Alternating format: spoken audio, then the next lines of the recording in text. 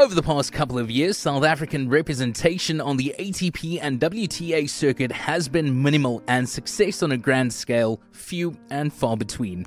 Of late, Cape Townian Lloyd Harris has been playing up a storm and producing some massive victories, most recently taking down 20-time Grand Slam winner Rafael Nadal at the Washington Open.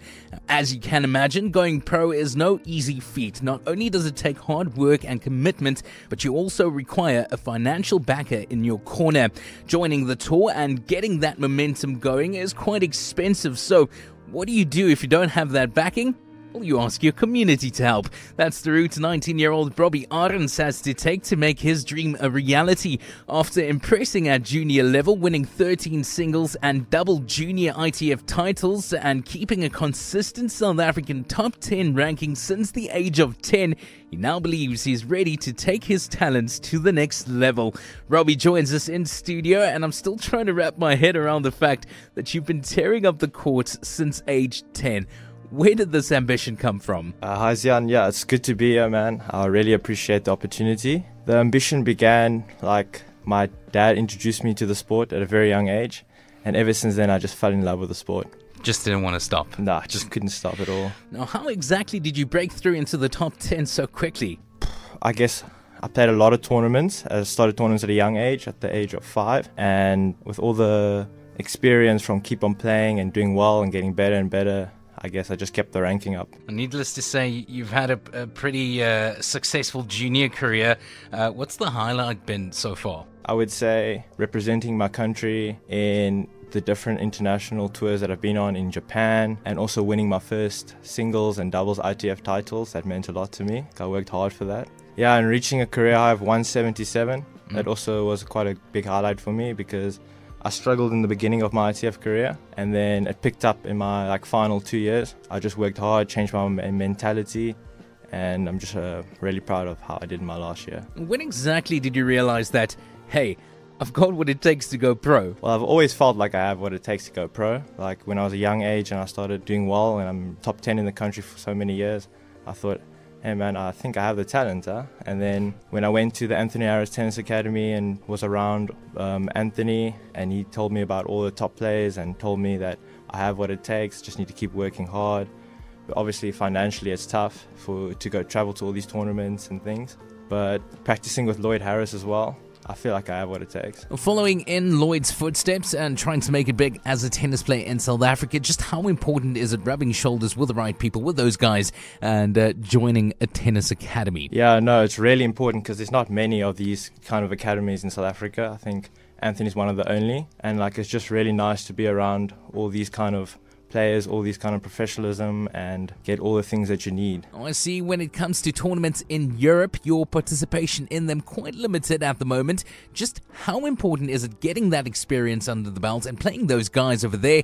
And what are your limitations participating in those tournaments? Yeah, like in the tournaments in Europe, obviously it's really expensive to play them, and that's why budget-wise it was always easier to travel in Africa and play tournaments in Africa, but obviously it's really important to play players in Europe, get that experience, play against that level, because they do have a higher level of tennis there. But I guess just financially it was really tough to play in those places. In your experience, how tough is it being an ambitious tennis player in South Africa, and what type of backing are you getting from Tennis South Africa? Yeah, no, Tennis South Africa do help where they can. Obviously, it's really tough because, it's obviously a lot of tennis players that would like this opportunity or that opportunity to go out there and travel and play all these tournaments. But yeah, I have the Match Foundation helped me a lot in my junior career. They sponsored almost all my tours to travel. And yeah, so now it's just moving on to the next level. Obviously, we need more sponsors, bigger sponsors, to be able to travel more. You've put your future in your own hands, starting a Back a Buddy campaign, and you've set quite an ambitious target of 1 million rand.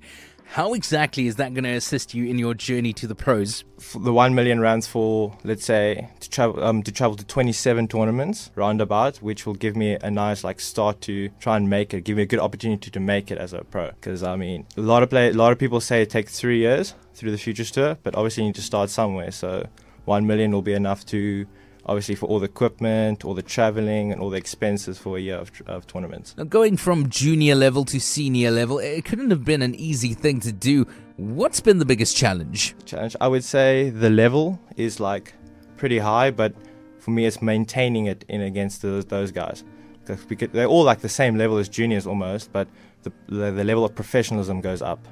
You need to be way more professional on the court, keep the same level. Now, you only recently made the transition to senior level, and it's been quite a challenging time. How tough has it been competing and keeping that rhythm and form going in times of COVID? Yeah, like I started like going pro properly when I was in 2020, and then I played my first Futures of the Year, the first professional tournament, and then as I finished, that's when COVID started. So then my next tours and stuff got cancelled, obviously, because you couldn't travel. And yeah, it's been tough, but during lockdown, we got given a fitness program to follow to try and keep our fitness up. But obviously, yeah, it's been tough though. So what's next? What's next? Well, within the next 2 weeks, I'm going to Johannesburg and Pretoria. There are 3 professional tournaments there, and those are my next tournaments. I wish you the best of luck, and I know you're going to do absolutely brilliantly up there. Now, just to bring in Mom, who's been the person running everything behind the scenes and making it all tick for young Robbie. Yonita, can you give us an update on how the crowdfunding campaign has been going and why you guys opted to take that route? So we decided to take this giant leap into crowdfunding. During COVID, it's been very difficult to raise funds, and corporates don't have R1 million to give Robbie or many people at this stage. So we decided to go with crowdfunding. Everybody gives a little bit of money, and the more people that donate, we will reach our target, I do believe. I just was not going to sit back and let Robbie's hard work all over the years go to nothing. I believe he can, and I believe he can start spreading this crowdfunding campaign. It's starting to gather momentum. Initially, it was a bit difficult to convince people during this time that, you know, the tennis player needs money. So people are buying into the idea and they are starting to donate. Some people don't want to do it over crowdfunding platforms and they give anonymous donations. We also got Dad in here. We're going to bring him in. He's been coaching young Robbie since the age of 4. Now, when did you start to see that, hey, this kid can one day win a Grand Slam? I think it was the one time we were on our way to the beach, and we stopped at a tournament and he was watching, and then someone said, hey, is there anybody here that'd like to play a match because somebody cancelled? And I asked my son, would you like to go up there? And he took his racket, this little kid, and he started playing a match against this anonymous kid in a tournament, and the crowd were going crazy. Then that was it. And then we just knew that he had what it takes, because he was in that environment and he just flourished. And then from that day on, I just pumped him. As a father, you must be extremely proud of Robbie's accomplishments. Can I ask you, which of the Grand Slams do you want to see him win first? Oh, that is tough. Hey? It's his dream, I think. I think mine is, I'm happy that the fact that he's playing tennis and he's going to go pro, that's enough for me. The rest is, I told him I'll take him to that level and it's yours, but obviously Wimbledon.